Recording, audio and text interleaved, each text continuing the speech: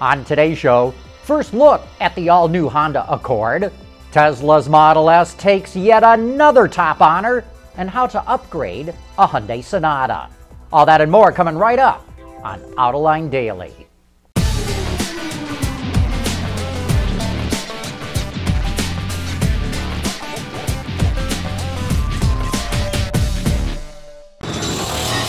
This is Autoline Daily for July 29th of 2015. Honda's making a big push with new products this year. First, it was the small crossover, the HR-V, followed a couple of months later by the 8-passenger Sport Utility Pilot. Last week, we got our first look at the refreshed 2016 Accord. Yesterday, we got a chance to drive it. Though driving impressions are still under an embargo, we got one of Honda's executives to talk about the new styling of one of the best-selling midsize cars in the market. Well, for the 2016 Honda Accord, we have a lot of new additions. One thing we wanted to focus on was styling. We have a completely new look for the Accord. It has a new grille, new front fascia, new rear fascia. We have LED lighting that's incorporated throughout the lineup. LED daytime running lights, LED fog lights, and LED taillights as well. Another key addition to the 2016 Honda Accord is the addition of Apple CarPlay and Android Auto. We have a 7-inch display audio screen, and with that, the connectivity offered through Apple CarPlay and Android Auto. This is a great addition for the Accord. We'll have more on the Accord, including a demo on Apple CarPlay coming up soon on Daily. And by the way, the car goes on sale in mid-August.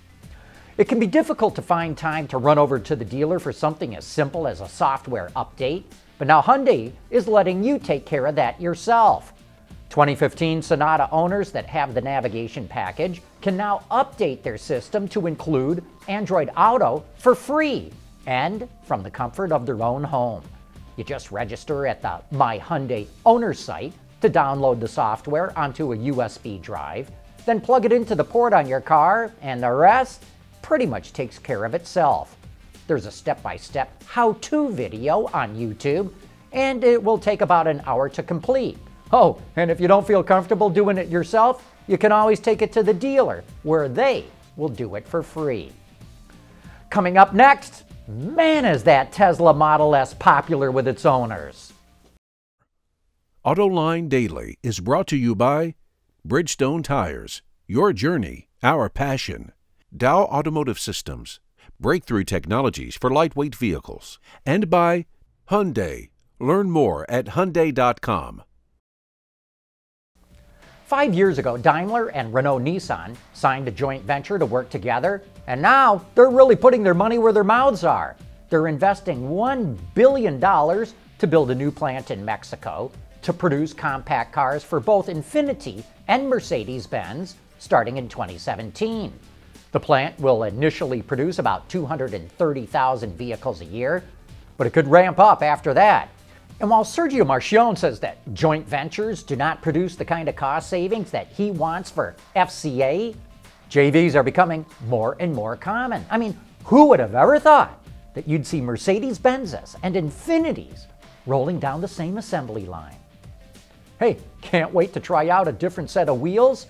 Well, some drivers cannot wait to buy the same car all over again. Consumer Reports surveyed 350,000 car owners to see which ones would love to buy the same one again. Not surprisingly, 4 Porsches made the top 10 list, with 91% of Cayman and Boxster owners saying they'd buy another. Other performance and muscle cars like the Chevy Corvette and Dodge Challenger had 95% and 86% of their buyers salivating at a new one.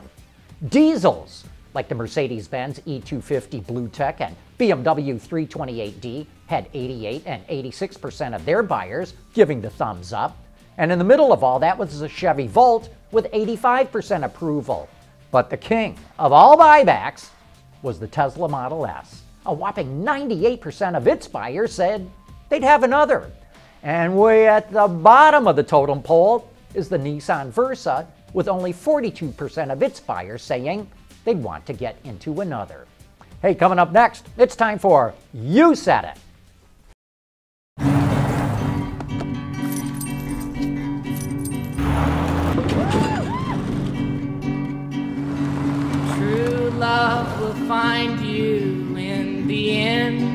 Bye, Dad.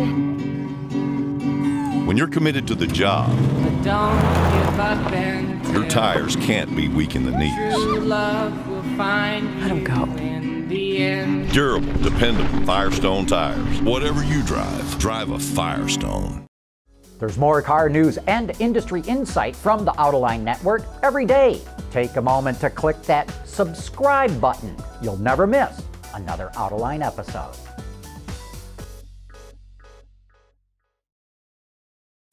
And now it's time for some of your feedback. A lot of you were as amazed as we were to see that a fuel cell car will pump 10 gallons of water through the exhaust pipe for every tank full of hydrogen. And you had some ideas of what to do with all that water. Rob says, how about a fuel cell lawnmower? Then you can cut the grass and water it too. TC says, how about adding a refrigerated drinking water system to fuel cell cars? But Glenn Zarobsky wants to know, how much water does a car's AC dump out on the roads? And you know, that's a great question. How much water does come out of the air conditioning? Anyone out there have an answer on that? Carman heard our report that the Viper might go out of production in 2017. He says, I don't care if the Viper is no longer made. I have a 2014 Viper TA and would love to see that price go through the roof. Whatever. Our segment on whether classic cars should be fully restored or simply preserved generated a ton of comments.